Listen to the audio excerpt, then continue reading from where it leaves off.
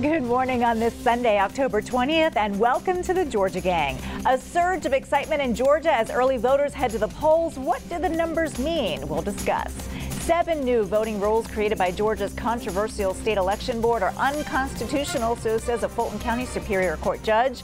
And a Barrow County grand jury has indicted Colt Gray and his father for the mass shooting at Appalachia High School. Melita, Phil, Theron, and Martha are all here. The debate and discussion begin right now. From the Fox 5 studios, the Georgia Gang starts now. State elections officials say early voters are breaking records all across Georgia when it comes to turnout. More than 300,000 votes were cast on the first day of early voting Tuesday. That's 123% higher than the old record. Phil, let's start with you. Is there anything at all that Republicans can glean from the numbers? Well, there's several things to be looking at, and that is the early vote has gotten through to the Republican voters and hopefully in the center politically too, because we're breaking records. Go to georgiavotes.com if you want to keep up with that on a daily basis on the early votes. When you break it down racially, you can see more white voters are doing this now, and of course over 65 category does tend strongly Republican. There are some in the middle group. There's more votes there. So I think it's tilting Republicans for now. Now, yes, we see this can change. It can change next week. Surprisingly, in the 7th district, which is a black majority district, more whites are early voting. So I know we'll be talking about polling later, but the Republicans have succeeded where they didn't succeed last time. Theron, Phil mentioned it, but let's talk about our favorite website, georgiavotes.com, because the African-American turnout is about right now 28%. Where does that number need to land for you to feel comfortable with Vice President Harris's odds in Georgia? That number needs to stay right at about 27 to 28%. And Laura, you remember 4 years ago, you and I and Phil and Martha and Melita, we all talked about how that number among black voters, if it stays within the high 20s, closer to 30, that's a good sign for the campaign. But as I look at this number, I was very ecstatic with the early turnout numbers on the first day. Many of my friends who were black and Hispanic, by the way, and Asian, were like very proud. You sense this sense of urgency. But then I told them, I said, guys, be calm, because there's a lot more days left. And so while the percentages is going down, what I think is happening, to Phil's point, Lori, I think it's just more white voters voting early. And one of the things that Martha reminded me of right before we started taping is I think less people are actually voting absentee. And Democrats had a robust strategy to utilize early voting, but we also utilized drop boxes 4 years ago, and we encouraged a lot of our voters to vote early. And so I think that, look, this is going to be a high turnout election. And I want to say this. The fact that these districts are voting early, now the ground games and the organization is coming to attack. Everyone who's been ID'd as a Democrat Republican, they're going. Like, for instance, Melita Easters is a super voter. I know she's going to the poll. But what about Theron Johnson or Martha Zoller, who's kind of wavering, maybe persuadable? This is hypothetical. I'm not saying I know. How do you get my vote? And that's why I think the tactics as far as the TV ads, the door knocking, the persuasion campaign, and the data is going to be so important going into the final weeks. Well, I think, too, they're going to have a hard time.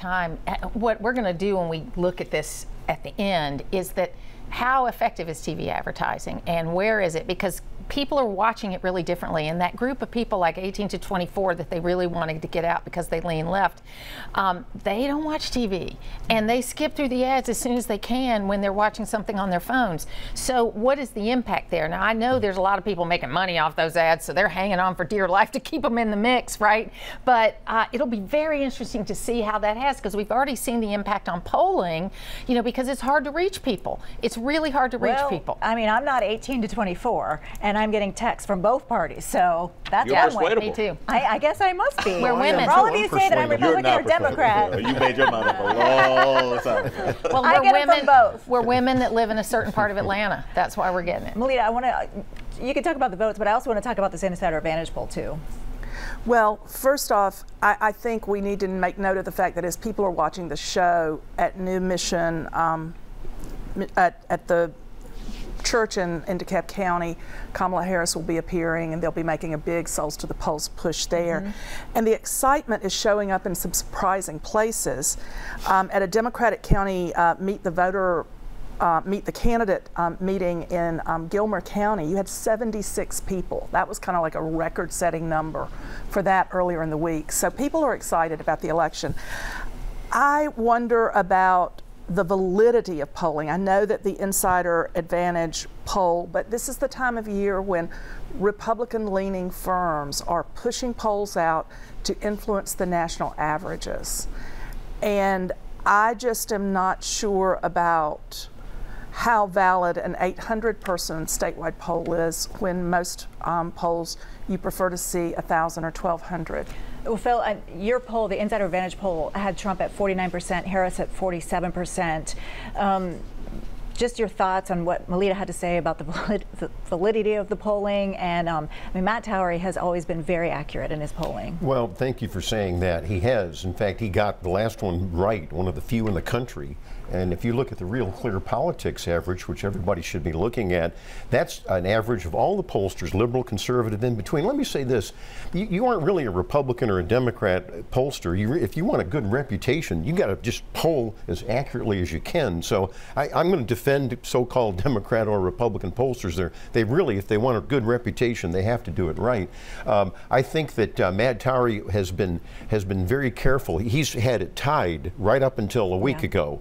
And he's seeing a movement that other pollsters are seeing, and that is that Trump is up by 2 points in Georgia. There's very few undecideds if they're in the point you were making. I think most people now in Georgia are baked in, and if you look at the crosstabs, and everybody ought to be looking at crosstabs on these polls, which shows the indicators, I think you're seeing more veterans voting for Republican Trump, and more over 65, and also younger voters seem to be, for right now, going for Trump. Darren, what about these polls? Because there does seem, even nationwide, and even what Phil had mentioned about Real Clear Politics, there is a little bit of a bump for Trump right now, a little bit of momentum. But man, the wind blows the other way, and we can, see a bump next week for Harris. Well, the thing that's been consistent is that if you look at all the polls, particularly in Georgia, both candidates have been within the margin of error. Yes. And so not over 50%. And not over 50%. So that's actually a good sign for the Harris-Walz campaign, because we've seen the number of resources that have been dumped into Georgia for Trump to defend. But one of the things that I wanted to sort of talk about in polling in the Insider Advantage poll, I do agree with Melita. I think the sample size can be bigger. 800 is not a reflective number of the state. It's not unusual. It's not unusual, but I think it could be bigger, because I think it gives a better confidence level of actually are you getting the people. But just to point out something real quick, Laura, I'm back to doing this stating facts. Trump was at 22% among black voters about 2 months ago, and I want to call it a false flag amongst black voters, and particularly black men. New York Times is now reporting that number is down to 12. CBS is reporting that number is down to 12%. New York Times is reporting it's down to 15. CBS is reporting it's down to 12. So as we've been predicting, a lot of these black voters are coming home. And so Cordell Belcher is a person who is on national TV. He's on Meet the Press a lot. I talked to him this weekend, and it's back to what Melita and Phil were saying, is that you're going to see both campaigns push out polling. You're going to see national polling pushed out. But ultimately, I think that there's not a lot of undecided people left. Is can you get them excited about going to vote for this election? Because either you vote or you sit on the couch. Right. But the big concern is among pollsters across the board is that these undecideds are not actually going to vote. Right. Okay, that if you're undecided at this point with an election that's had as much noise around it as this one has, that you may just decide, a pox on all their houses. And, that could be what happens. Frank Luntz and others have commented on that. Well, Phil, back here in Georgia, some folks may be surprised at some of the questions on the ballot, right? Here we go again. What are folks deciding? Because once again, we see a lot of legal jargon. Right, exactly. You got to be careful reading this jargon. I thought we passed a law years ago to make it in plain English at the 8th grade level, but we didn't do that apparently. They're all tax related. There's 3 amendments on the ballot. Number 1, I'm in favor personally of all. I'm going to vote yes, although right now the no's are winning. But there's an amendment that curbs the property tax hikes through a statewide homestead exemption, and it's a tax break for your primary residence, and so it caps the tax increases so it doesn't outpace Biden-Harris inflation. And also, I thought I'd slip that in subtly. That was smooth. But that's secondly, not on the ballot. Secondly, not on the ballot. Secondly, Georgia's creating tax courts that are going to do tax disputes, and it's just shifting something from the executive branch to the judicial branch, which I think is good. And finally, there's a big referendum, and it says increases in a property tax exemption for tangible personal property worth $7,500 or less. And you can't deduct your car or anything like that. Anyhow, so I think it's all good. All right, we'll leave it there. Up next, a Fulton County Superior Court judge says new election rules in Georgia are unconstitutional. Some Republicans are now appealing that decision. We'll discuss next. Have a question or comment for the Georgia Gang? Email them at georgiagang@foxtv.com. National and state Republicans are appealing a judge's ruling that said 7 election rules recently passed by Georgia's state election board are illegal, unconstitutional, and void. The rules that Fulton County Superior Court Judge Thomas Cox invalidated include 3 that have gotten a lot of attention. One that requires the number of ballots be hand counted after the close of polls, and 2 that had to do with the certification of election results. Melita, we're just a couple of weeks out from Election Day, and we're still fighting over these rules. Yes, and you almost need a spreadsheet because you've got more than half a dozen lawsuits filed.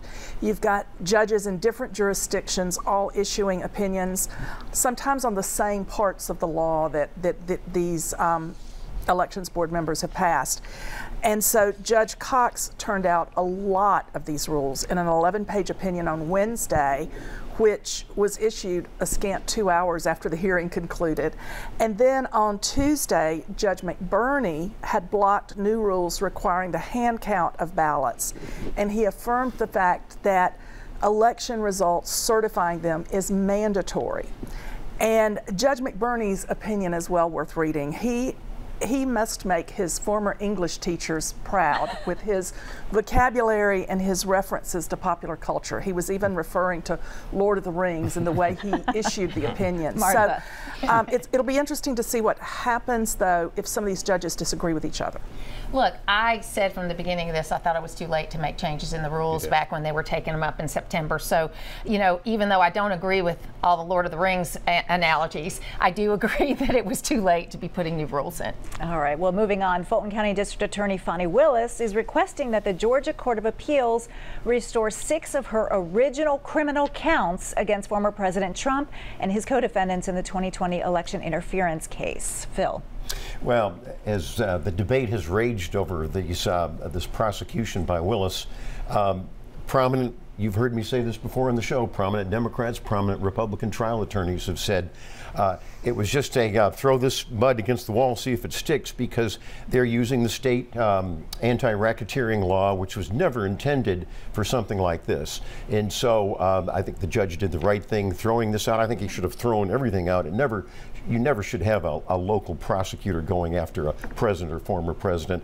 If you want to do this, I've always said, and a lot of these lawyers have said that they're federal charges if you want to do that. So I don't see this going anywhere. Darren? You know, I think the thing here is about fairness and it's about the future. You know, if you had people who were anti-democracy actors, people who literally were spreading rumors that were not true, trying to disrupt the election, they denied the election results. You know, the district attorney has an oath of responsibility to make sure that she carries out what she intended to do. There was clearly an indictment that was put down for these 19 co-defendants.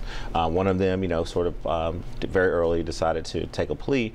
And so I think that it's really left up to her and to communicate to the public, okay, where we are in the case. And I don't see her giving up and going away. And that doesn't necessarily mean that the judge was right or wrong. I just think that she has a fiduciary responsibility to do her job as prosecutor. And real quick, if I could do this, I think Thomas Cox made the right decision. I know I didn't get a chance to talk about that. He's a good man, and also McBurney. But we knew from the start that these election board members were wrong, and all they were trying to do is inject political outcomes into a process. So, Colton, let me make just a quick comment on Judge Cox. I think he got it wrong. Half of my lawyer friends like the Cox ruling, and the other half of my lawyer friends didn't. I'm from what my friends are for, but anyhow, I think that he was wrong-headed because last cycle, Raffensperger did all these last-minute rulemaking. Nobody said anything. I think he got it wrong. Call me cynical, but Fani Willis is doing this so that it'll be in the news as early voting is starting, and she is also doing it to cover up the fact that her boyfriend is testifying. So this is all political. This has nothing to do with the case having any merits. All right, well, let's talk about former Fulton County Special Prosecutor Nathan Wade, because he left Capitol Hill on Tuesday after a marathon 4.5-hour grilling by House Judiciary Committee investigators. Wade, whose legal team included, there you see it, former Governor Roy Barnes. Well, he said little to reporters before, after, and during the closed-door deposition. Barnes told reporters after the meeting, "We gave our testimony, we cooperated, And we are through. Melita? Well, he had a little bit more to say in a letter to Jim Jordan. But. Yes, he did. He did. That letter he wrote to Jim Jordan before this testimony at the end of September was a classic masterclass in how to write smart, sassy Southern shade. It was classic Roy Barnes. It was very classic Roy Barnes. He suggested that Jim Jordan needed an anger management class. He quoted scripture. He quoted Southern sayings, and he basically said, when you've taken the anger management class, we'll talk in a logical way. Phil, what do you think about this 4.5-hour grilling? Well, it was necessary because we're dealing with lawfare, and this has been a problem now in the whole legal realm of our country, and it's sad to see. I hope this can go away, but I don't think it will. You saw with this hearing how Wade and Willis had this political prosecution. They were coordinating. What they're looking for in the hearing was the emails, the coordination with the Biden-Harris White House. It's a disgrace. It never should have happened. And that's what exposed it. Final word on that. I think there's two things that are true in this Nathan Wade situation. One, it was an inappropriate relationship that he had with District Attorney Fani Willis. Everyone has said that, including themselves.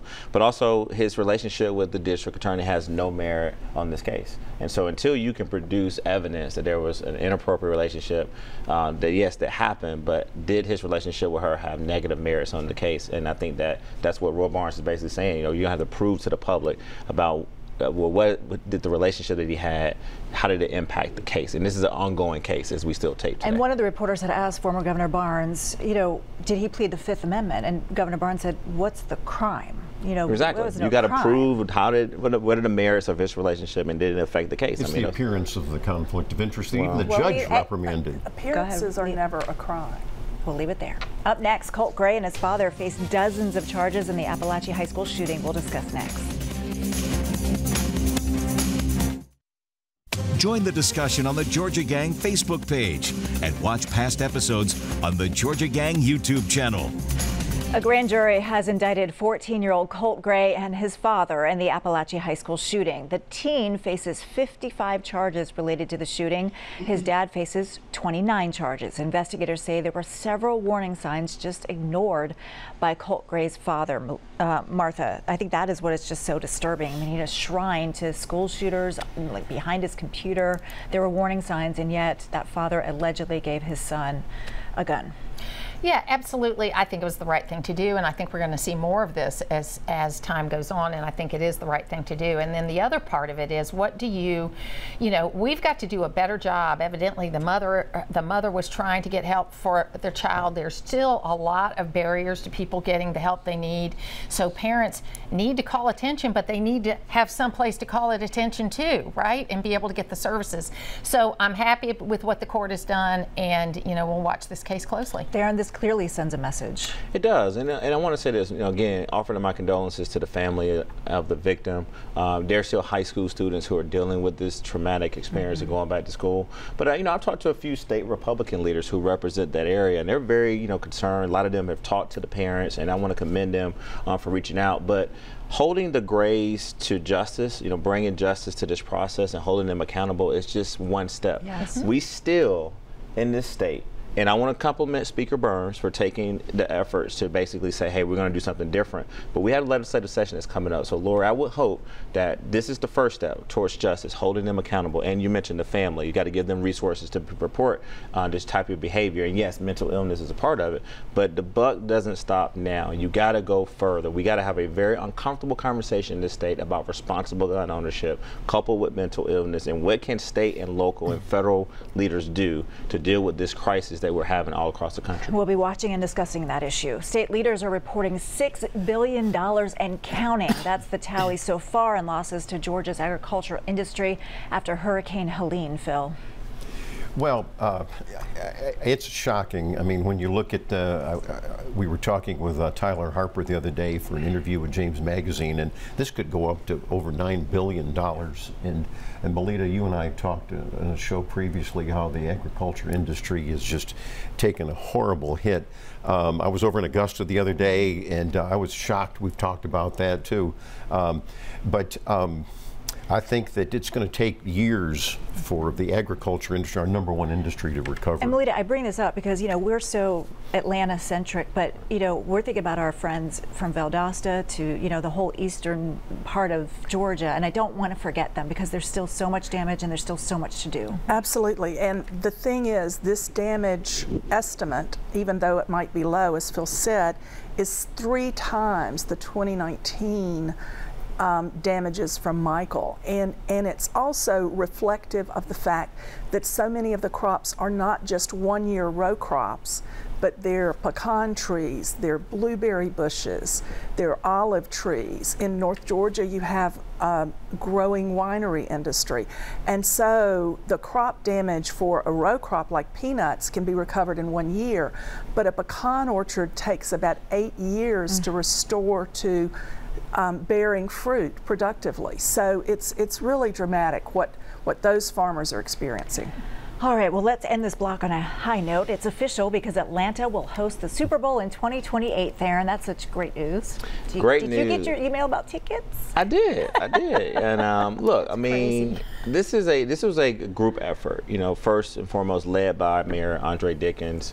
You know, I know that Dan Corso over the Sports Council was very involved. Both chambers were involved. I know the state had a lot of impact as well. I know the governor came out and celebrating it. So this is when, you know, you look at how Arthur Blank, we got to give him credit to, building this state-of-the-art facility, this great football stadium that a lot of, you know, it didn't get built without controversy, but it makes Atlanta attractive. But one of the things that I was very happy the city say is that, hey, before we get to the Super Bowl, you know, we got the World Cup coming up, and that's equivalent of 8 Super Bowls. And so when I hear things like they're already preparing, getting supplies on hand to make sure we improve the infrastructure, a lot of that federal money that's coming down, coordinating with the congressional delegation, making sure that local municipalities, other counties are all together and planning for the World Cup. I think that'll be a good test run. But ultimately, look, it's going to be great for our economy. I hope that the Falcons will be playing in that Super Bowl. And the Steelers. I do know. Martha, but this is exciting. I mean, you got the World Cup in 2026, and you turn around and there's the Super Bowl. And other And I'm a little events. superstitious, so I really don't want the Falcons to play in it because they played in it the last time it was here and it was not good. But I'm excited about it. I think it's going to be fantastic. And Georgia Tech is going to be playing at Mercedes-Benz. I think next year is what they said. They announced that it's going to be there the first time they've ever had it in a big venue like that. So it brings a lot in there, and I can't wait for the World Cup. I think it's going to be fantastic. I do too. Phil? Well, I agree with what my colleagues are saying, and it's going to be great, obviously, for Atlanta and the state. And I think our tourism industry will really be boosted. I know William Pate with the Convention and Visitors Bureau is celebrating, and it'll be great for that. All right, we'll leave it there. Coming up, winners and losers. Stay tuned. Time now for the week's winners and losers. Okay, Martha, we'll start with you. So I have to correct that the Falcons did not play in Atlanta when they lost against the Patriots, so I hope they will be there when it goes. I want to make a winner, Polk County.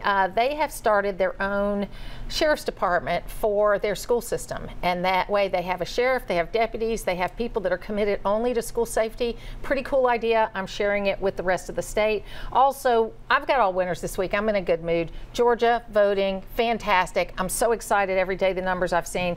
Brian Kemp with this amazing surplus that is really showing that the state is ready to go.